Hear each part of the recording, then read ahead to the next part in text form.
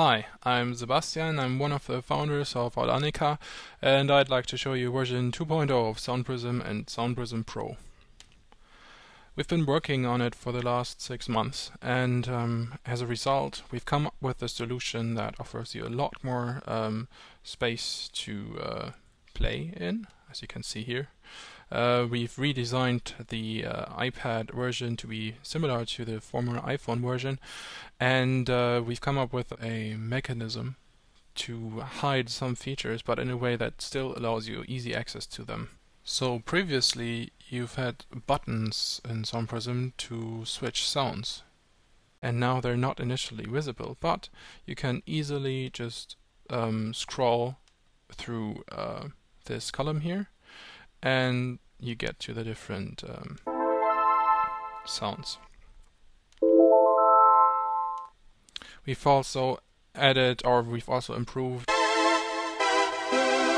the built-in sound engine, so we now have some reverb and some delay. And we've also got a very new feature which we call the keyboard view. And there you can actually see what you're playing, or what you would be playing on a keyboard. So let's say I'm choosing multiple octaves and I want to play chords. Then this is what I'm actually playing.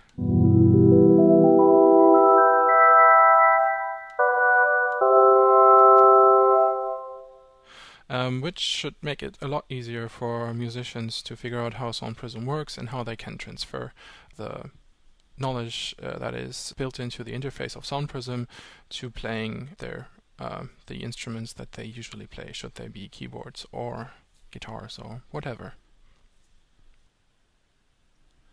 We've also added a full screen mode for SoundPrism, which allows you to use the whole screen area to play.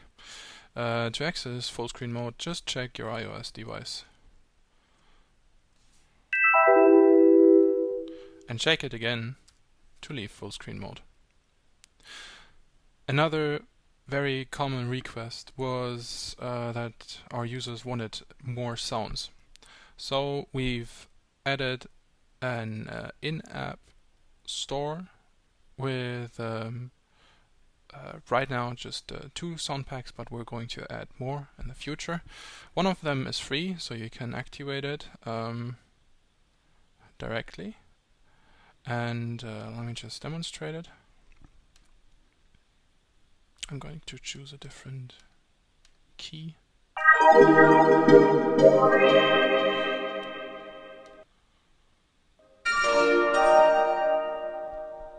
So I'll leave the other two for you to explore. And there's another sound pack available which you can purchase, which is guitar sounds.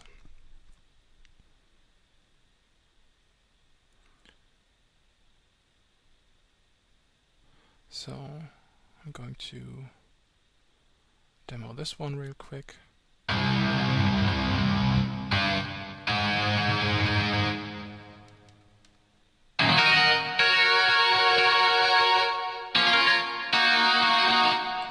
So now you can play guitar on SoundPrism without having to add an additional MIDI synthesizer or hardware synthesizer. It just works right out of the box.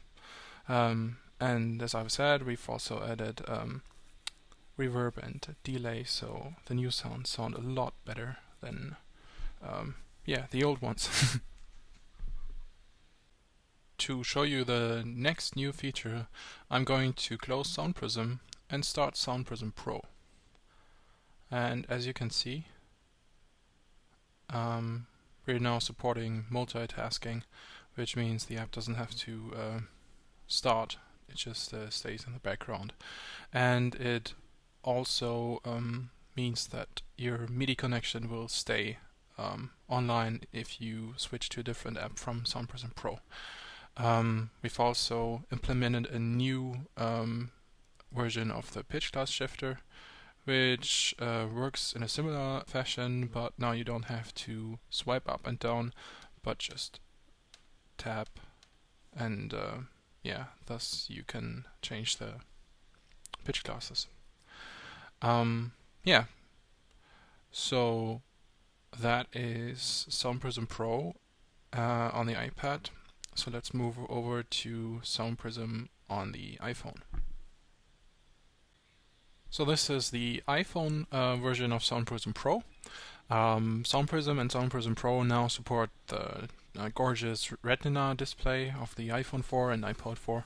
And we've also added the pitch class shifter to the iPhone, which means now SoundPrism and SoundPrism Pro have the same feature set on each platform, and you can use the pitch class shifter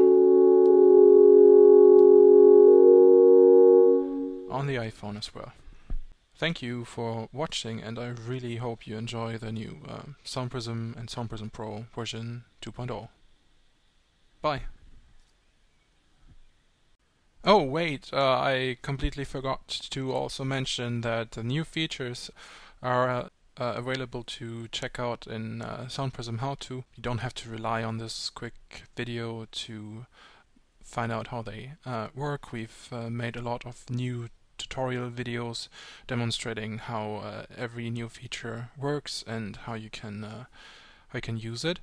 And also, please, if you're interested in staying up to date with what we're doing, follow us on Twitter and on Facebook, because we're planning to release more new sound packs and new features in the next weeks, actually. Thanks again for watching, and this time I think I'm really done now. Thank you. Bye.